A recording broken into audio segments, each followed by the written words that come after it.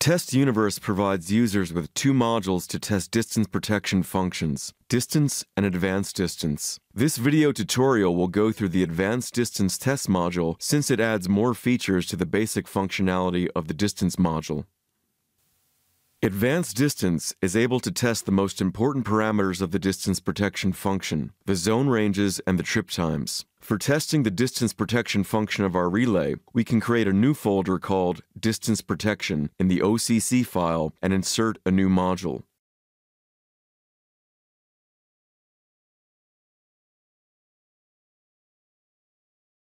Following Omicron's Ohm's law, we need to enter the required data in the test object with special attention to the specific block for distance protection. The distance block comprises two tabs, one for general settings and the other one for building the zones. The System Parameters section includes the impedance and angle of the line and the VT and CT connections. Although the impedances are usually entered in secondary values, the Impedances in Primary Values box allows you to enter the line parameters in primary values. Impedances are then converted to secondary values by applying the VT and CT ratios contained in the device block. The time and impedance tolerances are required for the test assessments. The tolerances vary depending on the relay and are specified in the manual. In both cases, the larger of the absolute and relative tolerances is used. The grounding factor compensates the effect of the ground impedance in phase-to-ground faults. Different ways of entering the factor are available for allowing direct input from the relay settings. Independent of how the factor is entered, the compensation of the grounding factor is calculated with the magnitude and angle mode by default. Check the Calculation with RE over RL and XE over XL box to do the calculations with real and imaginary parts. Some relays treat the arc resistance separately from the portion of line impedance. In those cases, do not forget to check the separate arc resistance box in order to match the calculations of your relay.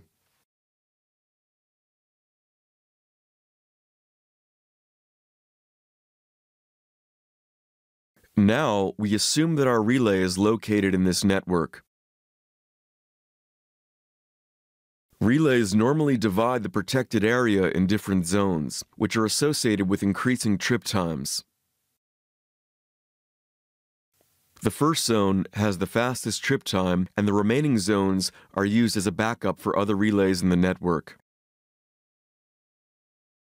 That said, the length and angle of the protected line is 7.84 ohms and 64 degrees.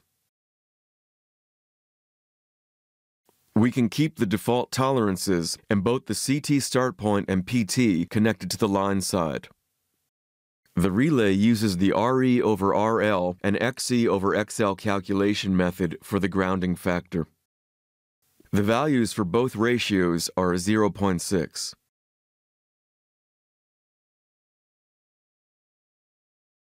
Now, we can draw the zones in the second tab. To do so, find the characteristic of the relay and apply the specific settings to it. In our example, we have 3 tripping zones, 1 extended zone, and 2 starting zones.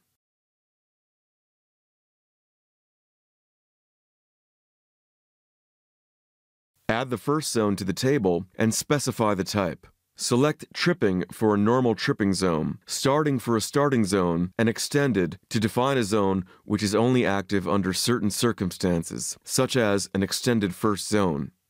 Now, we will show you how to draw the first tripping zone. The rest of them can be drawn in the same way.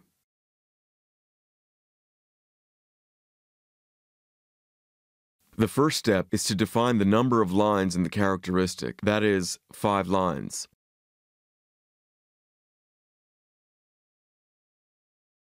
Add the number of lines and decide the way to enter the coordinates, Cartesian or polar.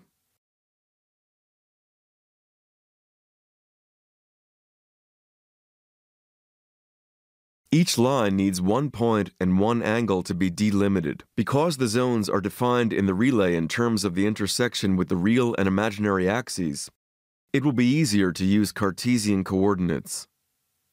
This way, one coordinate will always be set to 0, while the other coordinate is the relay setting for the zone. The next step is to define the line angle direction, clockwise or counterclockwise. We will use a counterclockwise direction for all lines.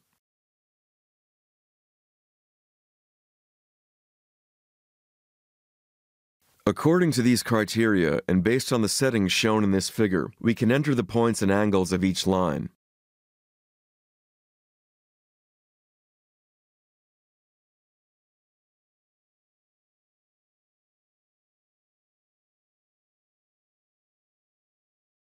Please pay attention to how we define the lines in the following sequence.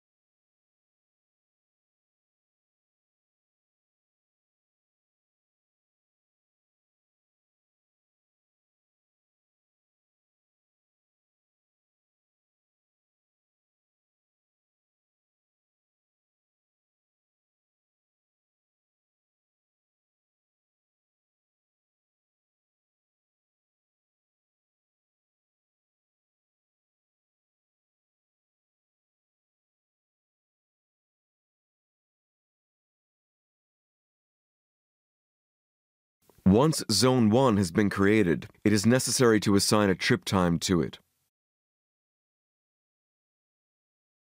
The Copy and Append option helps to save time when editing new zones with the same shape. Just copy, append, and adjust the coordinates of zones 2 and 3 and the extended zone.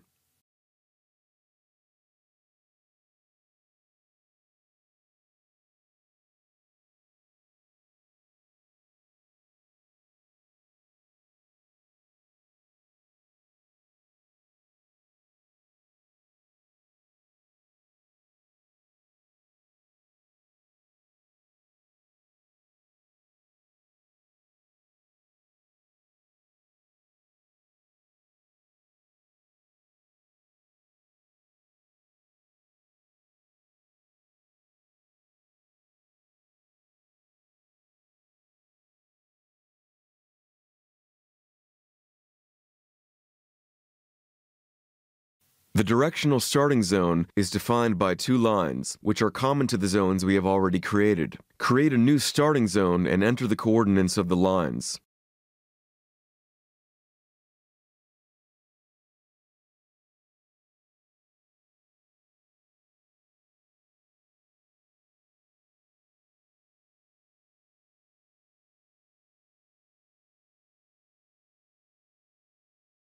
Use the Invert option to change the direction of any line if necessary.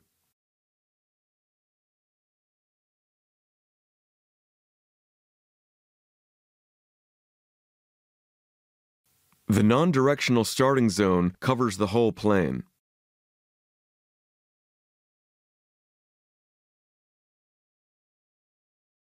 Create a new starting zone without lines to define the whole plane as active.